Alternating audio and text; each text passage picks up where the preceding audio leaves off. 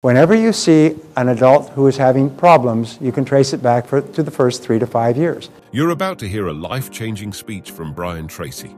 Relax, take notes, and watch this entire video so you don't miss anything that can have a huge impact on your life. The starting points of the development of negative habit patterns are, first of all, destructive criticism. In early childhood, destructive criticism is more painful than a lash, because destructive criticism, we used to talk about this like a neuron bomb. You know, a neuron bomb has a special characteristic that you set it off over a city and it kills all the inhabitants and it leaves all the buildings. So if you're in the serious business of warfare, looting, plunder, and things like that, you don't want to destroy all the property, so what you destroy is just destroy all the owners, and then your army goes in, buries all the bodies, and you keep all the buildings. I mean, that's what the neuron bomb was for. Neutron bomb, I'm sorry. They used to call Jack Welch Neutron Jack, because he would shut down entire divisions and lay off 30,000, 40,000 people and leave all the buildings standing. Called him Neutron Jack. So destructive criticism is like a neutron bomb, in that what happens is the neutron bomb destroys the person and leaves the building intact.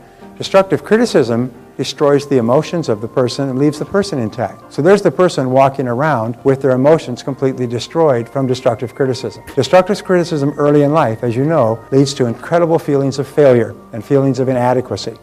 Now, anything said by a PP, which is a prestigious person, parent, sibling, older relative, teacher, is taken to be a true representation of reality by the child. As an adult, if I were to say something to you, like Randy, I say, boy, that shirt you're wearing sure sucks. I mean, would you get that at a Goodwill or something like that? Randy can just laugh. You know, when men say that, by the way, it's usually a sign of affection anyway, so it's pretty hard to get anybody mad. But Randy can just laugh, and he can take my opinion for what it's worth. He can take it, he can respond to it, because he's an adult. He's got enough discriminating power to consider the source, all right? Children don't have any ability to discriminate. So anything you say to the child accepts as true.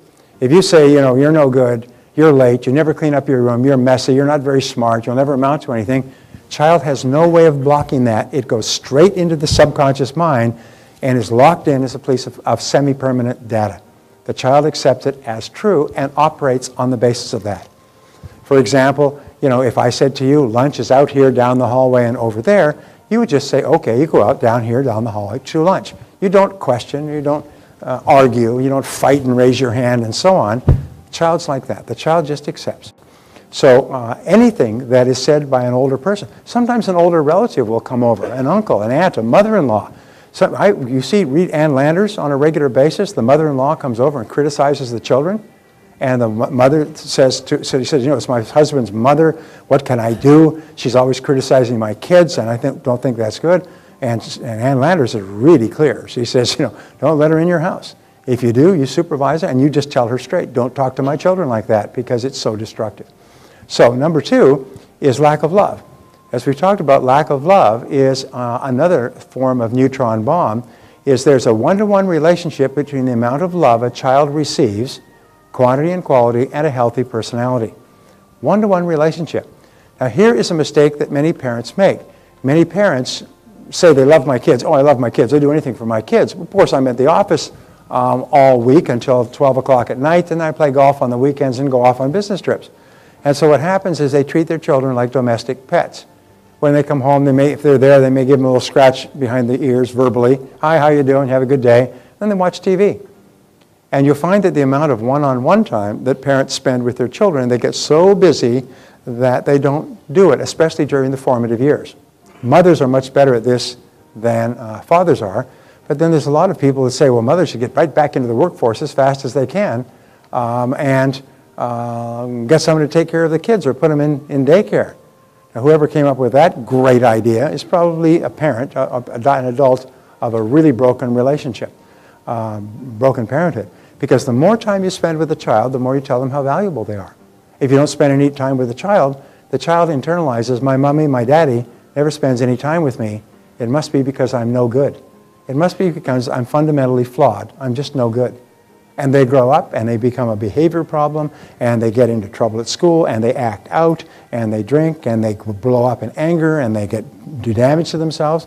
They are fighting against this awful feeling they have inside of being of no value to their parents, because their parents, especially their fathers, spent no time with them. This is a major problem in America where you have children growing up illegitimately. George Will had this wonderful column many years ago, and I thought, what a wonderful thought. They said, no child asks to be born. No child asks to be born. So when a child is born, then you are responsible for taking care of that child. And then the second quote that I read was, a child should be in the company of someone who is crazy about them for the first 3 to 5 years of their life. And I thought, isn't that a wonderful idea? Is no child asked to be born, but by gum, if they're born, they should be in the company of someone who's crazy about them for the first 3 to 5 years of their life. And many parents didn't know this. We didn't know that. My parents didn't know it when I was growing up. We sure knew it when we had our first children because we had learned. We had caught up. For children to feel fully loved, 3 conditions must exist. Number 1, the parents must love themselves. Low self-esteem parents raise low self-esteem children because they don't love themselves. So they're critical toward themselves, they're negative, they're angry, they're depressed, they have a whole lot of problems, sometimes they drink and so on. And many of us were raised by parents who didn't love themselves very much. And second of all, parents must love each other. The greatest kindness that a man can do for his children is to love their mother, and vice versa. The greatest kindness a woman can do for their children is to love their father. Because children learn about love by seeing it in their environment, by watching it experience. They learn. Many people get married. They call it a trial marriage. Most trial marriages are people have never seen true love expressed genuinely between their mother and father while they were growing up. So they have to get married to learn about it. And it's a trial marriage. It lasts a few years, breaks up in flames, usually in the 20s, mid-20s. And then they go on, and now they have an idea what it's like to be in a marriage with another adult. And often the second marriage takes. The statistic was out the day before yesterday was 50% of first marriages now end in divorce. I don't know if that's entirely true, but it may be because an enormous number of marriages are trial marriages because they've never seen love in their environment and they have to go through trial and error to figure it out. The third factor is that parents must love the child. And there's only one way you can love the child. It's by spending an enormous amount of time with the child. There's only one way. You've got to really, really spend enough time so you really get to know the child and ask questions and listen and talk and go to movies and all kinds of things like that so that you really develop a deep down feeling of love for this child. And if you don't put in the time, nothing happens. The rule is this: a relationship only grows in value to the degree to which you invest more time in it. If you want any relationship at all, even a business relationship, a customer relationship, a relationship with a coworker or your boss, but especially with a member of the opposite sex, your spouse, your mate, or your child, you have to invest more time in it. That has to become a priority, is to spend more time in it. I had this discussion with somebody the other day. It was really interesting. I said that, you know, with love, they talk about quality of time, but quality of time is a function of quantity of time. You only get the quality moments, those unbidden, unexpected moments in a relationship with another person as a result of providing large quantity. And the moments come unbidden. The moments come without anticipation. The moments come as a complete surprise. The moments just happen. There was that moment. And you remember it forever. Or you remember it for years, but you've got to provide large quantities of time for that to take place. So they must love the child. And many parents meant to love their child, and they even say, I love my child. I just never spend any time with them.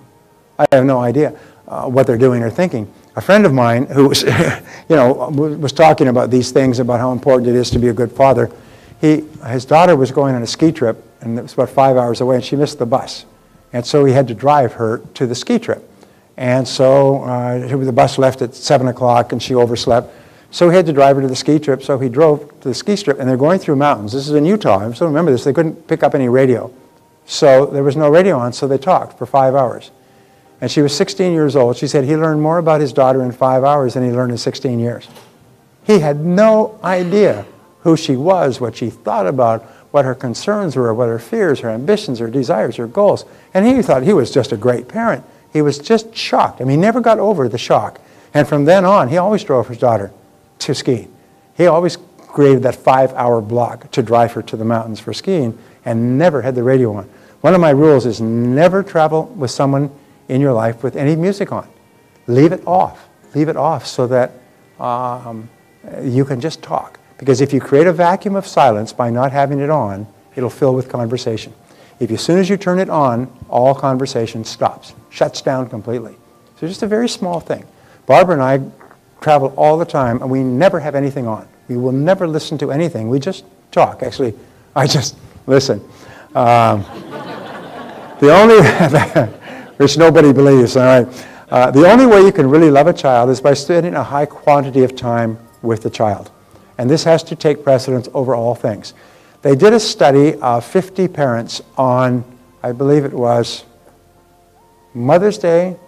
I think it was Mother's Day or Father's Day. Maybe it was probably Father's Day. But they asked them, what's the biggest regret that you have with regard to your grown children? And 49 out of 50 had the same regret. Can you guess what it was? I wish I had spent more time with them when they were young. I wish I had spent more time with them when they were young, because if you miss that time, you can never get it back. You can never go back. You can't make it up. You can't go back and catch up on those years. So 49 out of 50 said their biggest regret as parents is I did not spend enough time with my children when they were young. So when Barbara and I heard that before we had Christina, our first child, and we made a vow that that would never be the case with our children, that we would spend enough time with them. So releasing your brakes, if one of the three above conditions existed in combination with destructive criticism, you'll have grown up with guilt. And guilt is the feeling of not being worth very much. Guilt is the most powerful and biggest negative phenomena in our society today. We have a plague, like an epidemic of guilt, that is pulling our society down and destroying the hopes of so many people. And guilt is an insidious, it's like a low-grade emotional infection that sits in there and that fouls up everything that we try to do, say, be in life. So, when we don't feel that we are worth very much, we feel worth less. And the greatest problem, a feeling of guilt, leads to a feeling of worthlessness. Interesting, I've spoken with the doctors who work with AIDS patients when AIDS was much more of an epidemic. They say the one characteristic of an AIDS victim was an overwhelming feeling of worthlessness. They felt absolutely worthless, and as a result, they engaged in promiscuous behavior that led to them getting AIDS. And it's because they just felt so worthless, they just punished their bodies because they felt so worthless for a whole variety of reasons. The feelings of guilt and worthlessness are expressed in the thought or attitude of, I'm not good enough. I'm not good enough. And this is one of the greatest single problems we have as adults. We look at others who are doing better and we think they're better than us. I'm not good enough. We think we want to start our own business and we say, I'm not good enough. We want to start our own practice. We want to do something new and different. We want to run a marathon. And the first thing that axes us, it cancels the thought, is, wait a minute, you're not good enough. Hey, when I started off, I didn't graduate from high school. It took me a decade to get over this feeling of I wasn't good enough. And even if you work hard and succeed and do well, you feel like an imposter. It's called the imposter syndrome. You feel guilty. You feel they're going to find you out because you're successful. Really, they don't know. Way down inside, you're really not that good. They are going to find out. People who've been raised with feelings of guilt have this feeling that somehow they're going to lose it all and be put back to the beginning again. They're always in danger of losing everything. No matter what they've achieved, they have this uneasy feeling that it's all going to be taken away. I don't know if anybody here can identify with that. Now, those who have been raised with destructive criticism and lack of love experience self-hatred and self-doubt. Whenever you see an adult who is having problems, you can trace it back to the first 3 to 5 years. Whenever you see an adult who engages in destructive behaviors, either for themselves or others, you can trace it back to the first 3 to 5 years. And that's why it's so important that we get rid of the feelings of guilt. So we find that guilt is used for 2 reasons. Number 1 is punishment. Parents use guilt because guilt was used on them and it was used on their parents. And throughout the ages, there has been what I call negative religion. Negative religion is based on guilt. You must inculcate in the child a feeling of being guilty before the age of 6 or 7, or you'll never get them. They've got to feel awful. They've got to feel like sinners. They've got to feel like they are bad, like they came into the world as a sinner and are bad. I have a friend who was an evangelical missionary in Mexico. And I asked him, I said, how do you go about evangelizing in Mexico. He said, well, we pull in, we get a donor, a supporter, a sponsor who translates, and we pull into the center of a small town, and we say we're going to have a meeting, and we call people around this truck that's got speakers on it. He said, and then my job is to convince them that they are evil and sinners and have fallen short of the glory of God and are going to hell for eternal punishment. We've got to get them to accept that, or they won't be open to the evangelical message. That's the opening line. I think, oh. And so you find negative religion is based on beating the emotional crap out of the child. So they are raised feeling guilty and unworthy and undeserving. And if you can't do that, you can't get them later in life, because later in life they say, this is BS. I try to say you're an evil person and you're going to hell. You'd say, yeah, go stuff it where the sun don't shine, you know. So what we did we raised our children with no religion. We told them God loves you and we love you. And they say, well, I don't love God. I don't believe in God. And they said, oh, God believes in you, so it's okay. Do what you want. So our children have grown up with no religion. And you know what? They've grown up to be wonderful young people with high values and great characters and everything else. But we've never imposed a religion on them because we know how dangerous it can be. So guilt is used as punishment, and parents use it as punishment as well. They say, how could you dare do that? And I was expecting you to do this, and you said you would do that, and I was hoping you would do this, and and they just work you, and they start it at a very early age, because you've got to get the guilt hooks in the young, or adults would just laugh at it. So second of all is the control, and they use guilt to control you. Many people are controlled by guilt by long distance. The mother can call you up and say, oh, I was expecting you to call. Why didn't you call? You were going to call. I haven't seen you. Why don't you visit? And they can use guilt at long distance. They can put those hooks in over 500 miles. So mostly mothers are brilliant at this, but fathers as well. And because they learned it, and the reason they use it for punishment and control is because it's easy. You can do it sitting down. You can do it from a couch. You don't have to get up. You don't have to hit the kid with a stick. You can just use guilt and grab them from the inside and pull them. I've met so many adults who are still feeling guilty because of what their parents do or did to them, and their parents are still working them. So, the adult manifestations of guilt. See if any of these apply to you. Number one, feelings of inferiority, feelings of inadequacy, feelings of undeservingness. There's a school of thought that says that the feeling of undeservingness lies at the root of all negative emotions. Well, there's many things, but the feeling of undeserving, being undeserving of good things, being undeserving of being really happy. That's why if you're really happy for a time and you've been raised with feelings of guilt, you'll feel, oh my God, it's going to be taken away. Something's going to happen because I don't deserve to be happy all the time. Well, the fact of the matter is you deserve all the happiness that you can legitimately enjoy by doing something worthwhile in the world, by treating other people well and by making a contribution. People say, well, I feel I don't deserve. They call this fear of success. It's not fear of success. It's a desire. It's a feeling of undeservingness. When you tell people you're entitled to all the money you can earn if you do it by legitimately helping other people and making a profit. And they say, really? I said, you deserve it all. You deserve the house on the hill and the big car and everything else. If you earn your money, because the word deserve comes from the Romans de servus, which is from service. If you earn your money from service, you deserve everything you can possibly make. I've had many people walk out and transform their financial lives with that one concept. And now their whole focus is not on the feelings of guilt, but their focus is on serving other people higher, better, inexpensively, more convenient, and so on. Number two, destructive self-criticism. People who've been raised with a feeling of guilt are always running themselves down. Oh, I'm always late. I never do this. I always forget. I'm terrible with money. I can't remember anything. Is they're always saying negative things to themselves. And what that does is it keeps the parental destructive criticism, keeps it going, keeps the plate spinning as adults. Number three, they're easily manipulated by guilt. You can be manipulated by strangers. Here's an example of the way they're taught in flight school. The flight attendants, they come by, and instead of saying, would you like another glass of water or Coke, they say, will that be all? Will that be all? Is there anything else? And they say it with just a little bit of an edge, like it would be a real inconvenience for me to bring you something. And what they'll do is they say, oh, no, I'm fine. I don't mind sitting here for the next 3 hours with nothing to drink while my whole head implodes from lack of moisture. So what you do is you realize people are trying to use guilt on you, and they use it in restaurants. They use it in aircraft. They use it everywhere. And just don't allow them to do it. That person is a victim of a drive-by guilt shooting. They were taught to use guilt by their mother. And now they just pass it on. And why? Because it works. They get really good bang. They don't have to serve you anymore. Because you said, no, I'm fine. I don't need any more. Yeah. Number 4 is they use guilt and blame generously.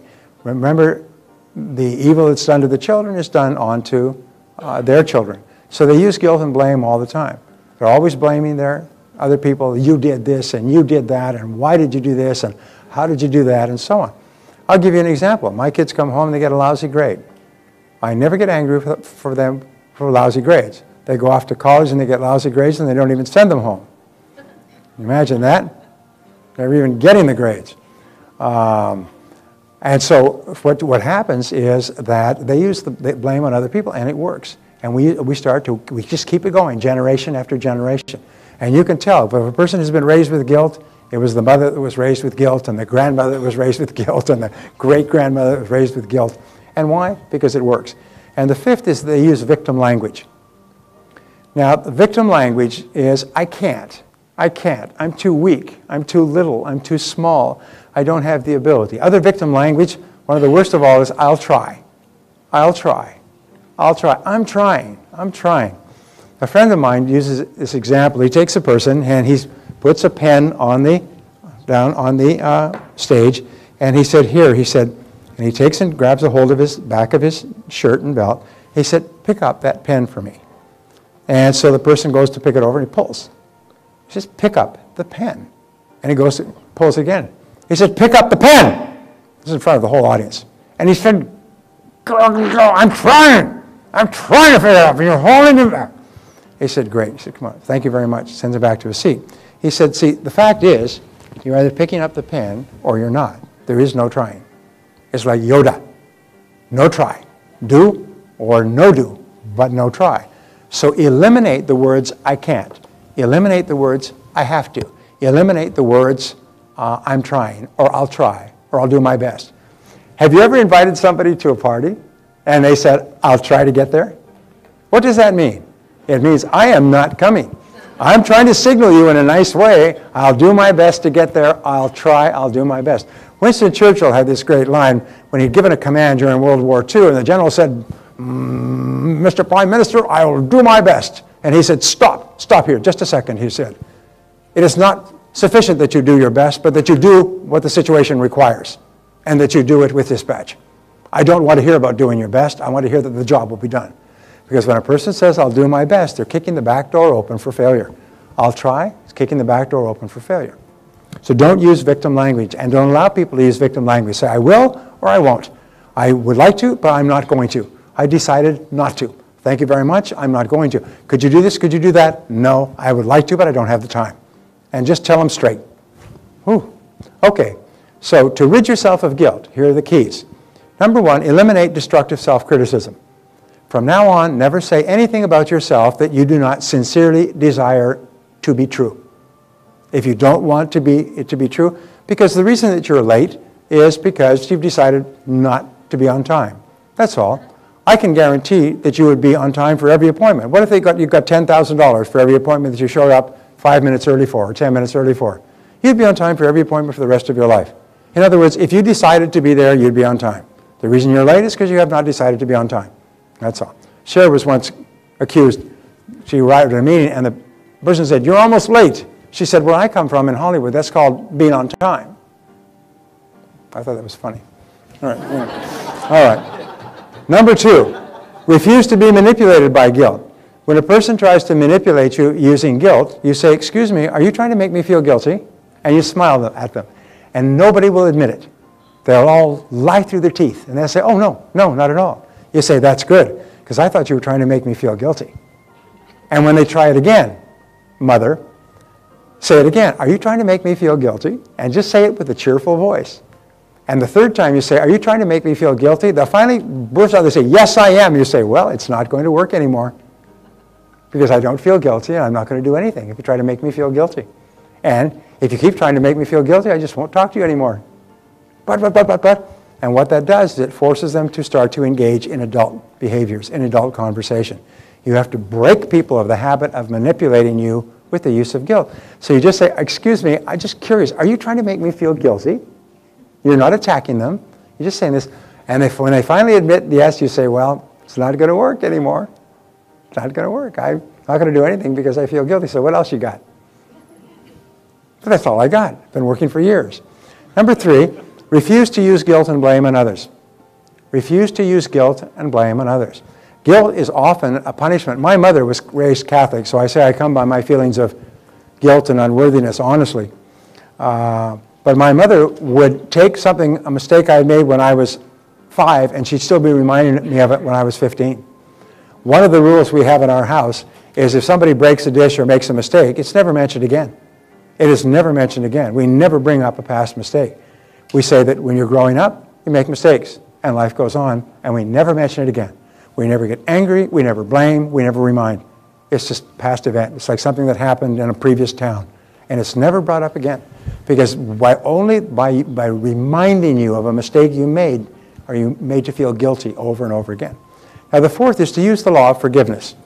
And this is perhaps the most important thing that I can share with you, because this is what changes people's lives. The law of forgiveness says that you are mentally healthy to the degree to which you can forgive and forget the grievances against you. In the Bible, in the New Testament, it said the principle of forgiveness. If a person hurts you, go with him 70 times 7. If you remember that you've hurt somebody, go and apologize to them. The principle of forgiveness, right up to the end of the life of Jesus, is the fundamental principle of Christianity. The ability to freely forgive is the mark of the truly developed, the superior human being.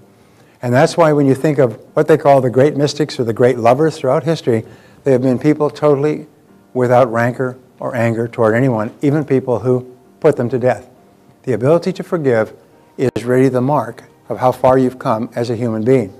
So we say the people that you must forgive are, first of all, you must forgive your parents. Children grow up with ideas of things that their parents should or should not do. And those ideas may be based on reality or falsehood. It may be based on something someone said. When our daughter Christina was growing up, she was thinking of becoming a psychologist, so she visited a psychologist. And the first thing the psychologist told her was that she had terrible parents. Because we asked Christina twice in her lifetime to babysit for Catherine. Just take care of her while Mom went shopping. And the psychologist told her, and when she was a very impressionable age, that that was an awful thing for her parents to impose on her, to ask her to babysit for her baby sister, which was at home while Mom went shopping. And she thought, wow, she didn't realize how badly she'd been treated. It took her years to recover from that. It took her years to get over this first impression. Remember, a prestigious person giving a piece of input to a vulnerable person? And it turned out, this psychologist turned out to be a bit of a wacko. And eventually nobody would send anybody to her. She was a teenage psychologist. But she would plant these sort of things in other kids' minds and turn their kids against their parents and raise their kids feeling that their parents had abused them because they'd asked them to wash their dishes or clean up their bedroom, and children should be free and not have to clean up their bedrooms. And I mean, it was just, anyway. My point was the first people you have to forgive are your parents, and you have to forgive them for everything that they ever did that you still feel angry or unhappy about. And the way that you do it is one of 3 ways. You can just say to yourself, I forgive them completely for everything, and I let it go. I forgive them completely for everything, and I let it go. And whenever you think of them, you say, I forgive them completely for everything, and I let them go. What I did to clear my mental decks is I forgive them completely for everything, I wish them well, and God bless them. I forgive them for everything, I wish them well, and God bless them. And I did this before my parents died, which is a good thing, because often people are still angry with parents who've passed away, and there's no ability to settle. But you can just say it to yourself. Just say, I forgive them completely for everything. I had one gentleman in my seminar who was still, he's 35 years old, still angry about something his father had done or said when he was 15. And he decided, because he was still making him mad, because he realized it in the seminar. So he decided he would go over that night and tell his father, who was a working guy, rough, gruff, you know, never showed any affection at all. So he went over to his father's house. It was a Saturday after the seminar, and he said, Dad, I just want you to know that I forgive you for that thing you did when I was 15 years old. And he said, I don't know what the F you're talking about. I never did anything that requires forgiveness. I have no idea what you're talking about. And he suddenly realized he had been mad for 20 years, and his father never even knew he did it. What a stupid waste of time, life, and emotion. He said, okay, Dad, no problem. And he left, and he was free at last. And he was just completely free. In most cases, your parents never even knew what they did. Your parents only did to you what they knew how. Some people complain, my father or my mother didn't love me enough. But why do you think that was? It's because they weren't loved when they were children, and they didn't have enough love for themselves to give any away. And so the rule is your parents gave you all the love they had. They had no more. It wasn't as if you did something that caused them to withhold it. They had no more to give you than they gave you. It's they gave you all they have. And so therefore you can't be mad at them any more than you could be mad at a person who's in a wheelchair because they don't get up and run. Sometimes people are emotionally crippled, and all you can see is from the results. So what you do is you say, God bless them, I wish them well, and you forgive them. Sometimes you can go and see them personally. We have found in many cases that parents feel extremely guilty about all the mistakes they made with their kids. And so they're hoping against hope that their children will come and sit down and say, I forgive you and I love you. I spoke to a gentleman a couple of days ago, very interesting guy, very successful. He said he never had any truck with his father. His father was gruff, difficult, abusive, angry. His father was on his deathbed when he was 32 years old, and he went to visit him on his deathbed and say, Dad, I forgive you and I love you. And he says, I love you too, son, and he died the next day. That's the only conversation he'd had with him in 20 years. Never seen him, never spoken to him, never had a conversation. But he says, thank God he did it before his father died, so he could make peace. One of the most important things you can do is tell your parents that you forgive them for everything, and you love them, and you wish them well. And it's absolutely amazing. From that point on, you become an emotional adult. From that point on, you move from being a child with this big evil parent looming over you, you move up to emotional maturity. You jump over the canyon, and from then on, you'll have the best years of your life with your parents. When I went through this with my parents in my late 20s, from then on, we were like friends, and we had just a great relationship for the rest of our lives, which was another 10, 15 years, because you let it all go. As long as the baggage is there, you still remain a child to your parent. The child is still, the parent is still the rigid disciplinarian, lording it over you with the emotional stick. As soon as you forgive them, you're free, and you become an emotional adult yourself. Our country is filled with people who are emotional children, emotional cripples, because they cannot forgive their parents. They're still angry with their parents. I was doing a seminar in Orlando, and this gentleman came to lunch with him. He said he had to get divorced from his wife after about 10, 15 years. And his wife was about 35 years old. And he has to still meet with her because they had 2 children, and they had children things to straighten out. And he said he had had lunch with her the week before, and she started off complaining about her mother, and complaining about her mother, complaining about her mother. And he'd heard this so many times. They got divorced about 3 years ago because he just couldn't take the negativity anymore. And he said to her, he said, Harriet, he said, do you realize that you haven't lived with your mother for 18 years? Yes, but my mother did this and my mother... You haven't lived with her for 18 years. How many years more are you going to be mad about something that your mother did or didn't do when you were a teenager? Oh, yes, but my mother this and my mother... She was just like, just caught up with it, almost like Rain Man. You know, she could not let go of the fact that her mother did something that hurt her feelings when she was young. I read the story of a woman who's, when she was a teenage, she put on 20 or 30 pounds, and she came home one day and her father said, boy, you're sure looking porky. She was 35 years old and still an emotional basket case, still in counseling, because she had not recovered from her father saying, geez, you sure look porky. One comment, one time, when she was a teenager, and she was porky. And she still couldn't get over it. And she said she is still emotionally conflicted because she can't get over that comment from her father. Which is one other way of saying, be careful of what you say to your children, because it can have a real negative effect on them. But look at the child. Why don't you let the child let it go? Okay. So we forgive your parents. Second of all, forgive everyone else. Everyone else in your world who has ever hurt you for any reason. And people say, well, I can't do that because of what they've done and because of what they hurt me and because of the cruelty and the years and the upset I had and so on. But remember this, forgiveness is perfectly selfish. As Emmett Fox says, every prisoner needs a jailer. Every prisoner needs a jailer. If there's no jailer, there's no prisoner. And so what happens is when you keep the person in prison, you remain the jailer. If you don't forgive them, you remain caught. Almost like there's like those chains and leg links that prisoners used to be on the chain gangs. They used to be linked together. You're linked to the person by the chain if you don't forgive them. So the reason you forgive another person is to be free, is to liberate yourself. You don't care if the other person drops off a cliff. Now, in time, you will be completely neutral with what happens to the other person, but you let it go completely. You just let it go. And you forgive them so you can be free. People say, well, I can't forgive that person. It's a perfectly selfish act. It has nothing to do with the person. As a matter of fact, if the other person knew that you were still upset about something that happened, they'd probably be happy about it. Now, would you like to go around ruining your own life and making that other person happy? You'd probably want to kill that other person, and you're thinking, well, I'm going to hurt them by destroying my emotional life on a day-by-day basis. Does this sound a little absurd, by the way? You know, I'm going to hurt them by punching myself in the face over and over. I'm just keep punching myself in the face until I bleed, and that'll get that person back in Cincinnati. That'll really punish them.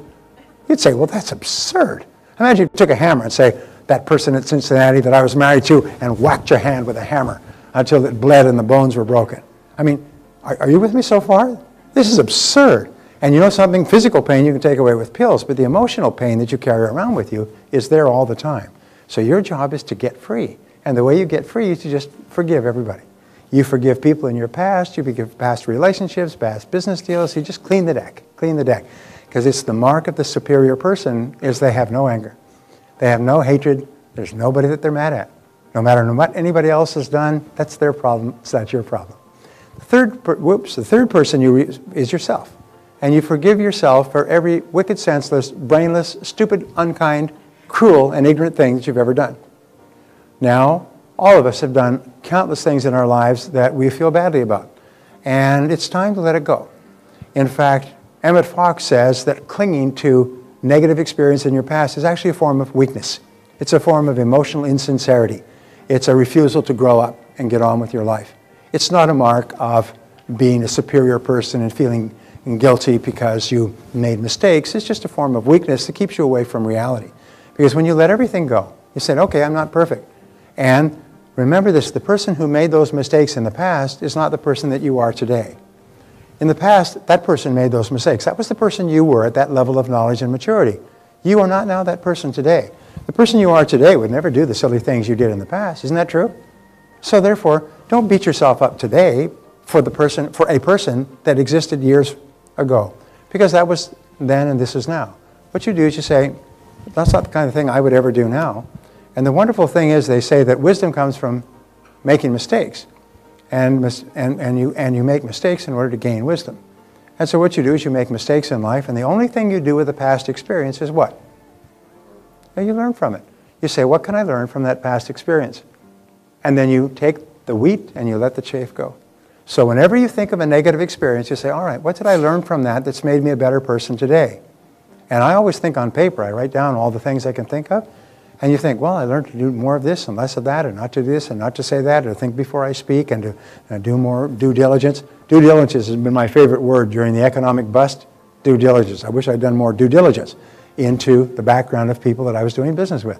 But I didn't, and life goes on. You know, the money's gone, life goes on. So what you have to do is you say, okay, I learned to do due diligence and do lots of research, and let it go. Let it go. Remember, we never become upset about a past event, because you can't change a past event. Imagine a guy comes up to me in a seminar, and I said, how you doing? He said, oh, I'm doing fine. I said, you seem a little bit perturbed. Yeah, I said, I'm really pissed off. You're really pissed off? He said, yeah, I'm just furious. I said, well, what happened? He said, well, about 5 years ago, my wife, my family, and I decided to go on a picnic on Sunday, and we packed up everything on Saturday night. We're going to leave first thing Monday morning, about a 2-hour drive, and go on a picnic. And we got up on Sunday morning, it was raining. It rained all day. And we couldn't go on the picnic. And I'm still pissed. You'd say, whoa, bring in the guys with the white coats. I mean, you're still mad about the fact that it rained 5 years ago and you couldn't go on your picnic? You're still upset? Yeah, I'm still pissed. You think this person needs a checkup from the neck up. They're obviously got a serious problem. What's the point that I'm making? There are people that are still mad about things that happened 5 years ago that you can't change. They've gone forever. They've disappeared into the past, and they're still mad today for the mistakes they made or mistakes somebody else made. So what you do is you say, God bless them, I wish them well. I forgive them completely for everything, God bless them, I wish them well. And if you've done something to hurt someone else, go and apologize. Have the courage and the character to go to that person, write them a letter, make a phone call, send them an email, and just say, you know, what I did was really unkind and cruel, and I'm sorry, and I apologize. And then let it go. They say, what about the other person? You're not concerned about what the other person does or says or anything else. Just let them go. Many of us will feel guilty for years because we did something that we feel bad about. We did something that was unkind or cruel or something, and we feel badly about it, but it takes tremendous courage to go and say, you know, I thought about that, and in retrospect, I'm sorry I said or did that. I'm sorry about what happened. And if necessary, make recompense.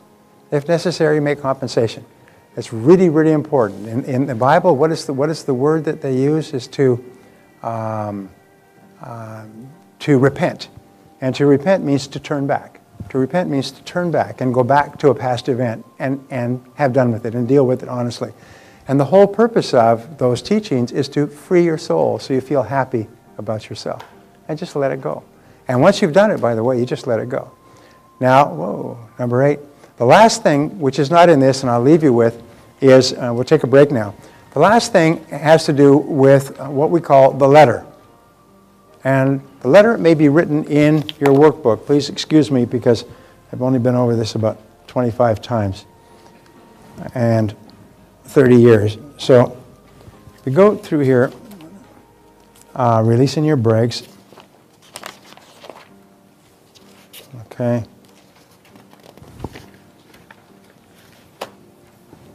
Yep.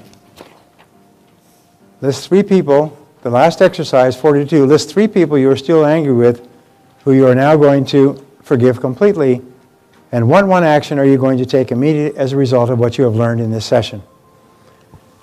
And let me just tell you about the letter. And the letter is where you have been through a bad relationship or even worse, a bad marriage.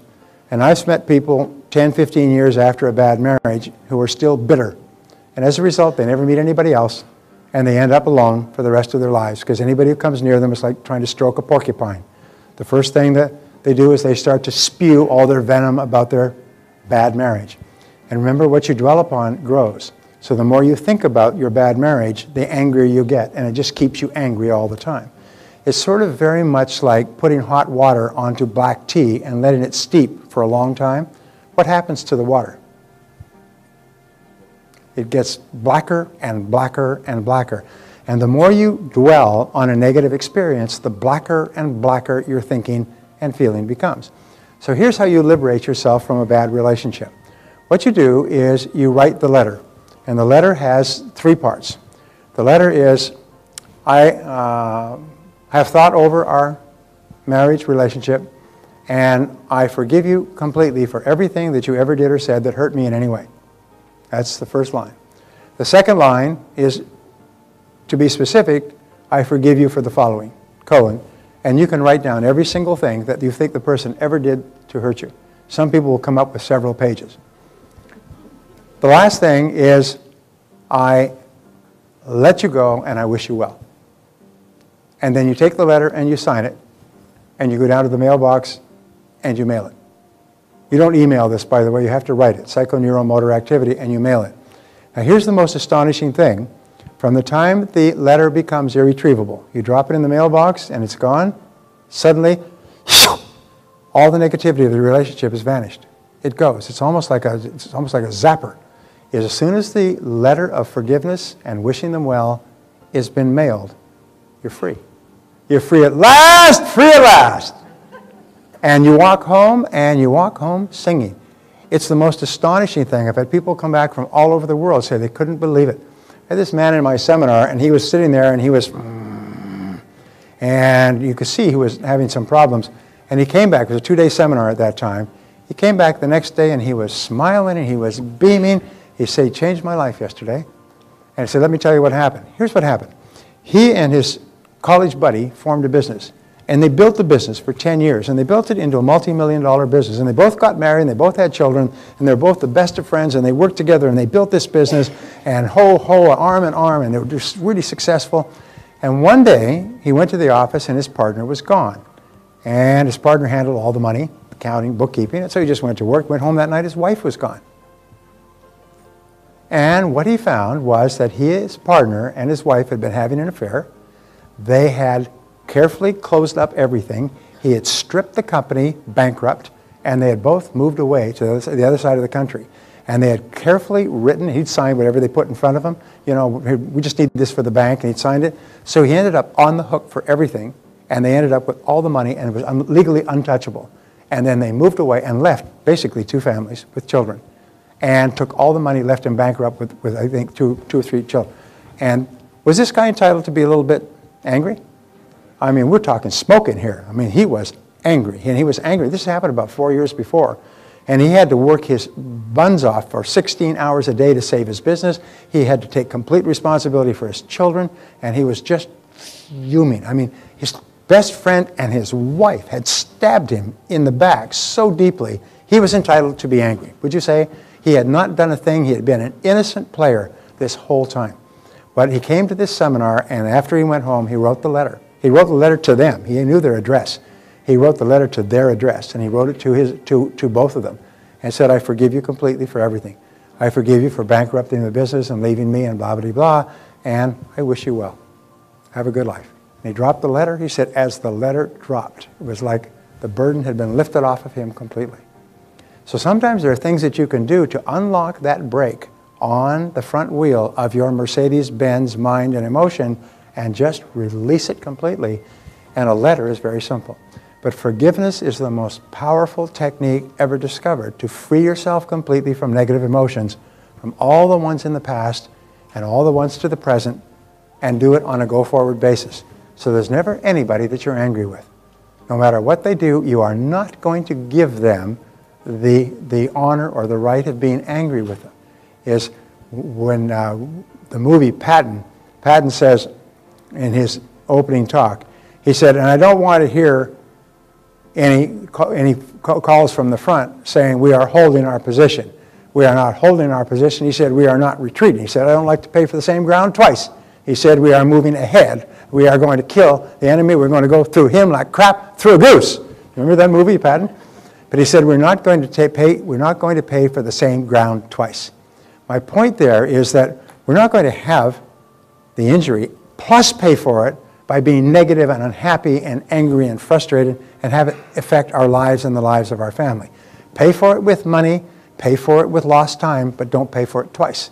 Just pay for it by saying, okay, it happened, I forgive the person completely, and get on with the rest of your life. So I want you to think in your mind, and every time you think of that person, say, I forgive them completely for everything, and I wish them well. And then I say, it's God bless them, I wish them well. I've already forgiven them. God bless them, I wish them well. God bless them, I wish her well. God bless them, I wish them well. Whenever the thought of the person comes up, I just throw a bucket of water on that negative emotion, and it goes out. And in less than a week, it stops coming up. The fire is out. And you think, geez, I was upset about that for weeks, months, years, and it's gone. Because you cannot wish a person to say, God bless them and wish them well without feeling great about yourself. And if you do that, you become completely liberated. And after lunch, we are going to, there's what we got here. After lunch, we're going to start talking about programming your mind for success. Now we have cleared your mental decks completely. Now let's build an incredible psychological and emotional edifice or building on it that will now allow you to accomplish anything you want in life.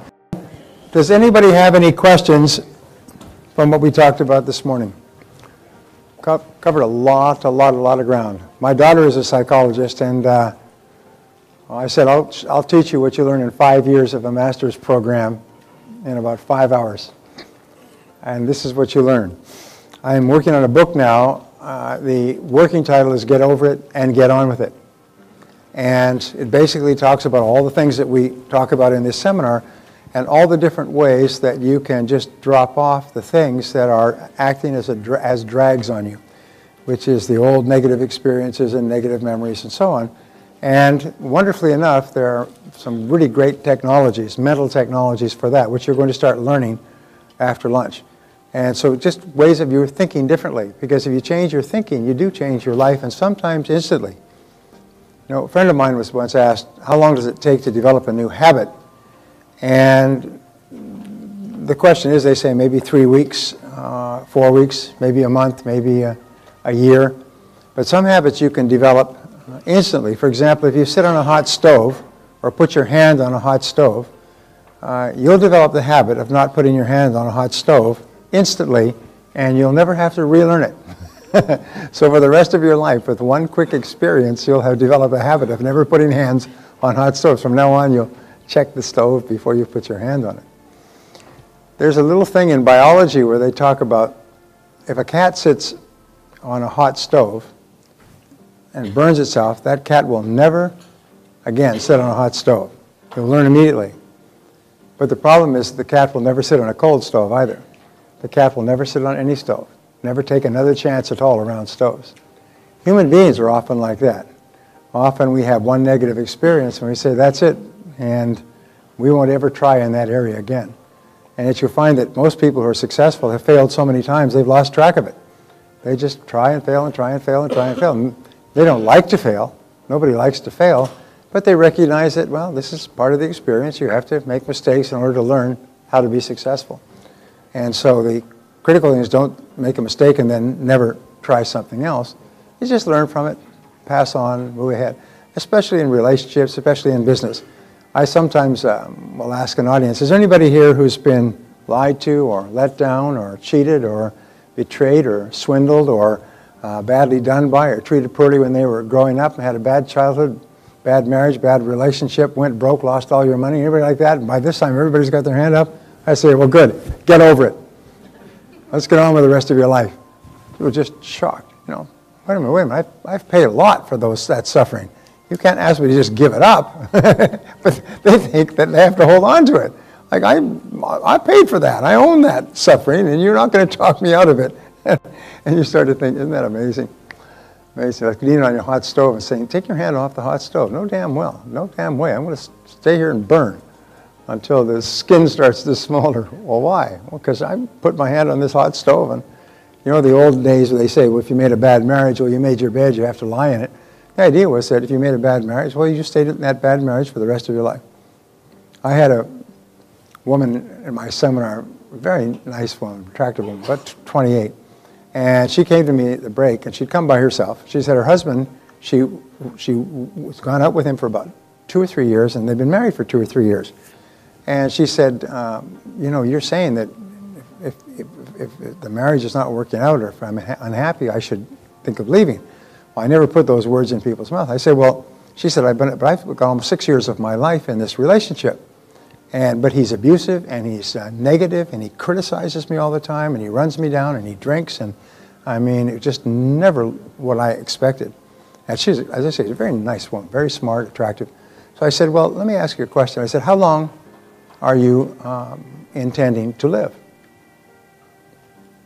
She said, well, how do you mean? I said, well, you're 28 now, and so let's say you live the lifespan, average lifespan of females in our society, 80 years. How many years is that? 52? Yeah, it's 52 years. So now you have a choice. You can take the 5 years that have gone by, which is the past in your relationship, or you can look at the next 52 years. Do you want to be still in this situation for the rest of your life? She said, oh my God, like OMG, OMG. She said, oh my God, her eyes opened up. And I ran into her about a month later, and she was just shining. I said, how are you doing? She said, great. I said, you dumped the bastard, didn't you? She said, I sure did. She said, I'm not going to spend the rest of my life in a negative situation like that. And so the mark of superior people, the top 10%, is they think about the future most of the time.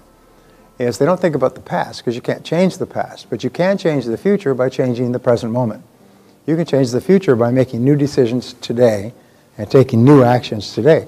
It's almost like you've been driving, and no matter how far you've driven, it doesn't matter, but you can change the future by changing the wheel of your mental or emotional mind right now and go in a different direction. but you can't change the past. So sometimes people think that they've invested so much in the past. One of the great obstacles to change is investments of three kinds. One is investments of time. You've invested a lot of time in something and it hasn't worked out, and people are reluctant to let it go. But I say, if you've invested time in something and it hasn't worked out, and obviously it's not going to work out, then the question you ask is, if I were not now doing this, knowing what I now know, would I get into it? And this is something we teach in the Total Business Mastery Seminar, called zero-based thinking. If you were not now doing this, knowing what you now know, would you get into it? And I call it a Kwink analysis, K-W-I-N-K. Knowing what I now know, what would I do? And so I say to managers, if this person applied for their job again today, knowing what you now know, would you hire them? If the answer is no, then how do you get rid of them and how fast? If you would not get into a relationship that you're in today, knowing what you now know, then how do you get out and how fast? Because once I have found a situation fails the Kwink test, it's finished. It's unsavable. Can never be saved. People keep thinking, well, maybe something will happen, a miracle will happen. I like Peter Drucker's comment. He said that it's not that miracles don't happen, it's just that you can't count on them. And a lot of people think a miracle will happen and save them from all the mistakes that they've made or the time or money they've wasted. So just ask at every part of your life, is there anything that I'm doing today that, knowing what I now know, I wouldn't get into? And if the answer is no, then how do you get out and how fast? Going back to investments, the second investment is of money. We invest a lot of money in something and we lose our money. And what many people do is they throw good money after bad. They say, well, I've invested in this stock and it went down, so I'll buy more. Instead of saying, knowing what I now know, would I invest in that stock at all? Would I invest in that business at all? And if the answer is no, how do you get out and how fast? I have a friend who's a professional poker player, goes to Las Vegas and plays in the no-hold'em poker rooms. I don't know if you've ever seen those, but they're quite interesting. They've got tables full of professional poker players, and they come from all over the place and they play poker all day long, 10, 12, 14 hours. Anyway, his observation was this. He said that once you've made a bet, as far as you're concerned, the money's gone. You don't get it back. You can't say, well, I really made a bad bet there, so can I take my money back and give you your cards back? No, that's not how it works. If you get your cards and you make a bet, then you get another card and you make a bet, and then a card comes up and you make a bet, and so on, is each time you make a bet, that money's gone forever. So what you do is you make every decision based on the cards that you have now, based on the cards on the table now. This becomes your criteria. And you ask yourself, knowing what I now know, with the cards the way they are now, would I have bet? And if the answer is no, it's time to fold. Know when to hold them and know when to fold them. If you would not bet, again, but always remember the money that you've put in is gone money. So in accounting, they have an expression called a sunk cost. Does anybody know what a sunk cost is? Well, a sunk cost is a cost that's gone forever. If you buy a piece of equipment and it's worn out and it's thrown away in the trash, it's a sunk cost. If you run an ad 6 months ago for your business, it's a sunk cost. It's not a capitalized cost. It's not part of your business. It's gone forever. It's like dropping a big anvil off a ship in the middle of the ocean. You can't just go get it back. It's gone. It's called a sunk. That's what they call it, a sunk cost. It's sunk. And it's amazing how many of us try to invest time or money or emotion to preserve a sunk cost or to try to get the sunk cost back, when in reality the time, money, emotion is gone. So the third type of investment is emotion. We put a lot of emotion into something, and it can be a career or a relationship or something else, and at the end of the day we realize that knowing what I now know is not a good investment. The emotion is gone, the investment is gone, so how do you get out and how fast? And here is the great discovery, is that when you finally make the decision to end a situation that, knowing what you now know, you wouldn't have gotten into in the first place, you'll only have one reaction afterwards, and it will be, why did I wait so long? Why did I wait so long to make this decision? Why did I hang in there for so long when I've known it was the wrong situation for such a long time? And so once you've decided you wouldn't get into it, now the only question is, how much more are you going to suffer? How much longer? This is purely a personal choice. You could choose, well, I'm going to suffer for another 3 months or 6 months or a year. Just go ahead, suffer, suffer, suffer. And at the end, you will then fold your cards. Because it's over. It's over now. You already know it's over in most cases. where you use a zero-based thinking model, knowing what I now know. There are situations in our life that knowing what we now know we wouldn't get into.